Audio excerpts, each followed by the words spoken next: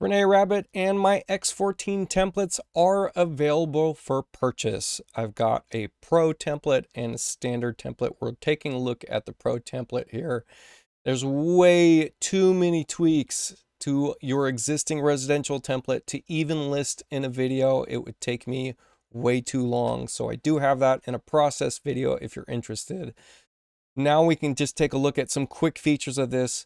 One is that my templates are all driven by a new versus existing workflow, so that if I draw in a new wall versus an existing, you're going to see in my working saved plan views, I've got a very colorful default. But if I go to a print set, we can see that those change to something less colorful.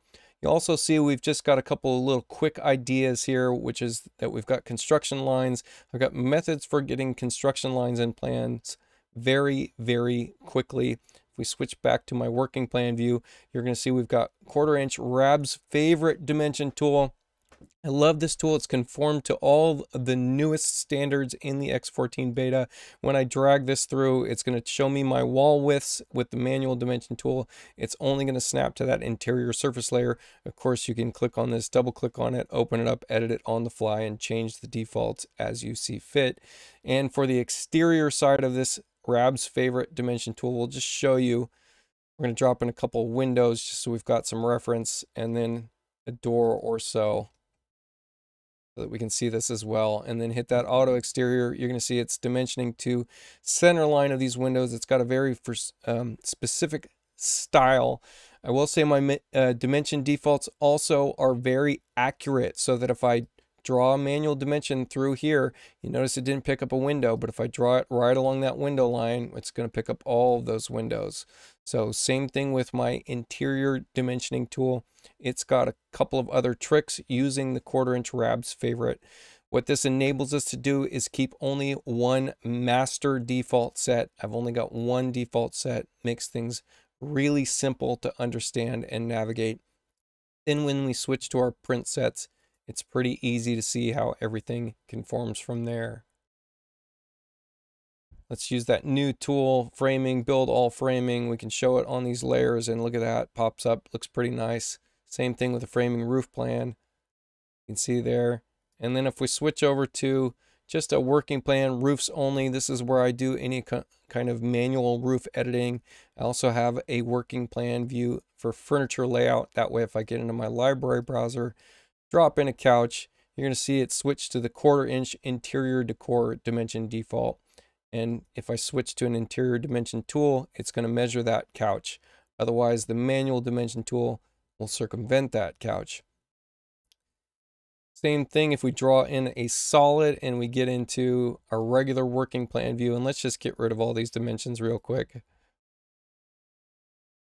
We're going to use that manual dimension tool again and draw through, and you notice it's not picking up that solid, but the end-to-end dimension will in fact pick up that solid. So a couple of different dynamic things you can do with my dimension defaults, and this is just tip of the iceberg. Of course, you get a bunch of my material files with my template plan. You also get a couple of quick tools, namely that in my template plan, I don't have casings on most of my fenestration, and that makes it so that when I'm doing an as-built condition, it's easy to just bump it to a wall and then bump it off of that wall a specific dimension. But at the end of getting my as-built dimensions, I might want to add some moldings, so I have a tool that's built into this package to add moldings to everything in the room, including your exterior doors. So very quick and easy to add and delete moldings as need be. You also get included that, delete your ceiling plane if you need to, or add that ceiling plane back into any given room. Very quick and dynamic tools. Of course, the PBR looks great with these materials. These are materials I've used for a very long time, built over a long period of time. I'm not going to use PBR for this video, but there you go. Now let's shut this down and take a look at some other little highlights of this whole package. I'm going to get into our plot plan, and what you're going to see here is we've got some new coverage macros here, and these are really easy to conform to your existing coverage, and what they do is they report to a project information CAD detail. So if I scroll through all of my different CAD details here, project information, what's going to happen here is Everything is driven by a bunch of macros that are in our custom object fields. So I just come in here, input my information. That's going to populate my project information here. It's also going to do my lot area coverage and lot analysis, including condition space, all based on what we were just looking at in that plot plan view. So some really dynamic tools there. Some other things you'll notice is we've got 500,000 details in the Pro templates. And these details are all driven from a macro designation tool. You can see here, we'll just take a look. Here's this R38 bat fill, and that's for our ceiling fill. Let's get into our project information macro designations. We're going to look for something that looks like, there we go, R38 bat fill. We see this here. And then we need to look at it on this diagram, and you can see on this diagram, there is the leader that is going to R38 bat fill. So if I switch it up to this R30, I only need to double check that it did in fact do this. Sometimes I need to click on that to get it to fire. There we go, R30 bat fill.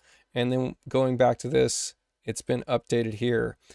And these macros live within all 25 details and counting. So we've got a ton of different details. They're all drawn by me, so they all have that same style and look to them. They're very nice looking, very clean. Pretty easy to read for the most part. We get some kind of advanced ones in here as well. Then we've got keynotes and schedules and legends and you name it. And you're going to see we've got point markers here. That's just to make sure that everything is uniform and the same size throughout.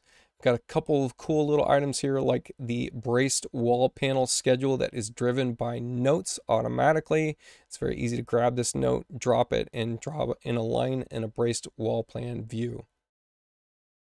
Got a change log that's ever growing, all the little tweaks and fixes that we get into. Like I said, a couple 100 hours into this template. So a very, very seamless feeling template. It works really well. There's going to be a video link section. You can see there's one here already. You only need to click on this and click on a video link. And what that'll do is bring up a YouTube video explaining how to do something. So that's a pretty nice thing that's built into these templates. Let's get off of these views back into a saved plan view. And we'll get back into the Redline review. In Redline review, we've got a bunch of different links to all my different search engines. So it's very easy to click on this link and get into my model search or seamless texture search or building code lookup. The only other thing about this Redline review that I like is that if we open up this camera, this is specific to the Redline camera. So if you're having a meeting with clients or you're having a meeting with a collaborator, it's very easy to click on your note, drop a note in here. And what I like to do is type in the text above line section. We need to fix this. And look at that. It's going to show up and it's going to bind to that particular point, right? And something I like to illustrate is all of my text are driven by text styles, which means that it's very easy to click on a note like this, get into your Aldo or your object properties, and simply change the text style on the fly to what you need it to look like. And you can see here, very simple. We need to fix this. Yeah, we do. We can see that that window is incorrect. So there we go. Now when we look back here, we actually do in fact have a note schedule that is highlighting all those red lines. And you can see that that red line note is here in this Redline review saved plan view. Doesn't exist in the working plan view, and it certainly doesn't exist in your print sets. So tons of features built into these templates. They're for sale now. Let me know if you're interested. I'll get you a package. I'll explain a few things, and then we'll take it from there.